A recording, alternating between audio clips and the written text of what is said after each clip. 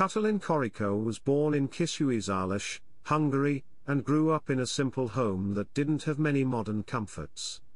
Even with these problems, her desire to learn was clear from a young age, especially when it came to science. She didn't just take part in academic tasks, she did really well. In fact, she got third place in a national biology tournament when she was in elementary school. She went to the University of Szeged because she was really interested in science. There, her hard work and determination paid off, and she got both a BSc and a PhD in biochemistry. This education set her up for a job in which she would later lead some of the most important advances in modern medicine. In 1985, when there was a lot of political unrest and trouble, Katalin Karikó found herself in a very important situation. The study lab she worked with in Hungary lost money without warning, which meant she might not be able to keep doing her important work. She knew she needed a new start and more chances, so she took the brave step of moving to the United States with her family. There were some risks on the trip. Katalin cleverly hid money in a teddy bear because she knew she would have a hard time with money in the future. This was a symbolic act that showed both how smart she was and how determined she was. This brave action showed how dedicated she was to both her science work and the future of her family. At last, Katalin Karikó decided to focus her study on mRNA-based gene therapy after careful thought and observation. She wasn't just impulsively doing this, she knew that this field of study had the potential to change the world. mRNA, or messenger ribonucleic acid, is a very important link between DNA's genetic instructions and the proteins that make cells do most of their work. Karikó thought that gene therapy could offer new treatments for many diseases by controlling and harnessing this process. This could change the way medicine is practiced. Not only did the idea of mRNA's changing ability in biology make her sure of herself, but new data and studies supported it even more.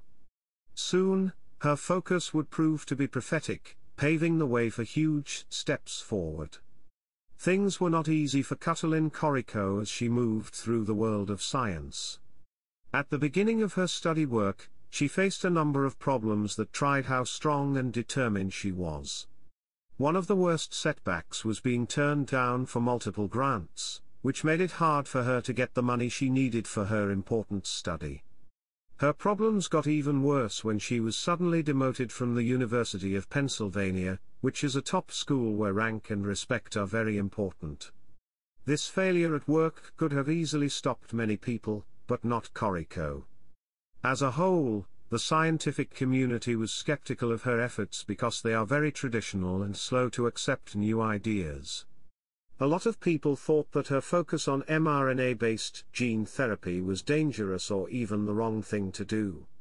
Still, there is a bright side to every cloud. During this rough time, Drew Weissman stepped in and became not only a friend but also a key partner. They put their knowledge and enthusiasm together to do groundbreaking work that paved the way for the groundbreaking mRNA vaccines. The work they did together had a lot of potential, but getting recognized was hard. Even though they had new and interesting data, well-known magazines like Nature and Science refused to print them. However, Karikó and Weissman were not scared. They kept going with unwavering dedication, knowing that their work had bigger effects. Their hard work and ideas later became the basis on which companies like BioNTech and Moderna built their now famous COVID-19 vaccines. This shows how important they were to science and to people in general. Scientists quickly looked to Katalin Karikó's groundbreaking work with mRNA as a source of hope and new ideas. Many people in the field thought that mRNA was too unstable or uncertain for medicinal uses, so its huge potential stayed mostly unused for decades.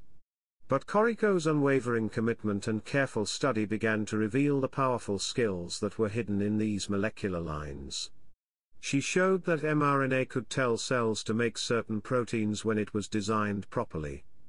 This discovery opened the door to a huge number of treatment options.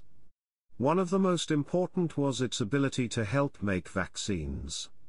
mRNA vaccines would teach cells how to make a protein that starts an immune reaction instead of putting a weak or dead germ into the body like standard vaccines did. This idea was completely new and opened the door to faster, more adaptable, and more effective vaccine development. Karikó's groundbreaking ideas sparked new studies and made it possible for mRNA-based vaccines to be made very quickly in response to new threats like the COVID-19 pandemic. Not only did her work change the way scientists think, but it also gave people a powerful tool to fight contagious diseases. Katalin Karikó had a rough road in the world of science. Even though she worked hard to solve the riddles of mRNA, pushing the limits and changing the field, she was often met with doubt and skepticism.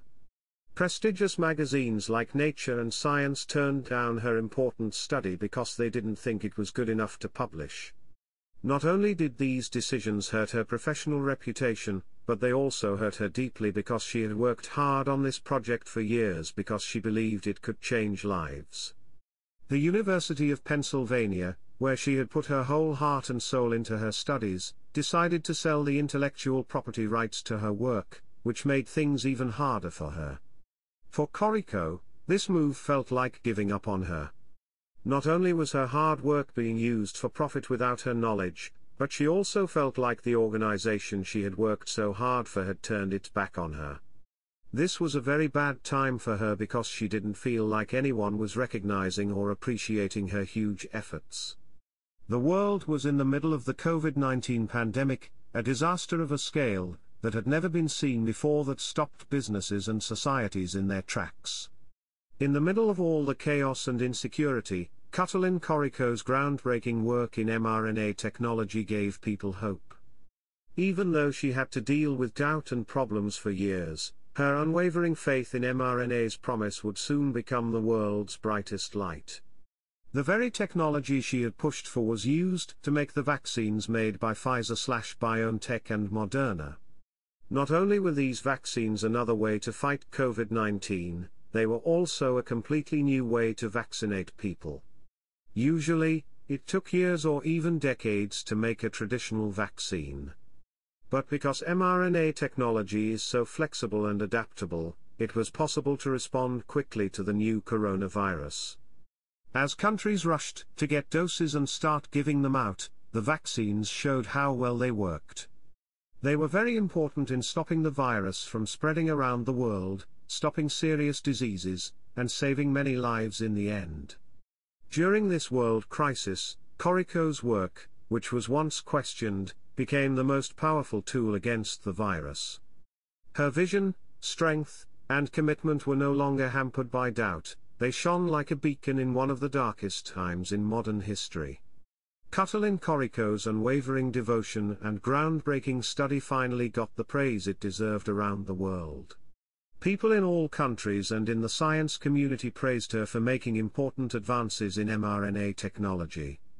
Among the many awards she has received, the most important was the Nobel Prize in Physiology or Medicine, which she shared with her colleague Drew Weissman in 2023.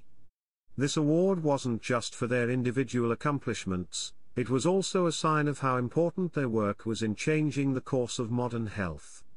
After meeting doubts and failures, Karikó's journey ended with an honor that cemented her place in the pages of science history. Katalin Karikó steps away from the world's attention after changing the medical field and instead focuses on her studies. She goes back to her roots by attending the prestigious University of Szeged in Hungary. There, she will teach and study to help train the next generation of scientists. Her life is just as full when she's not in the lab. She shares important times with her husband, is proud of her Olympian daughter Susan, and is looking forward to the birth of her child. The media, fascinated by her story, keeps track of her impact through in-depth articles in the New York Times and thorough reports on the daily podcast, as well as through inspiring children's books and the long-awaited release of her autobiography. Awesome! By watching this video, you've earned an additional 10 minutes of knowledge towards a better life. Keep up the great work. Kiwi Echo, lifelong learning. Please subscribe, give the video a thumbs up, and share your feedback in the comment zone.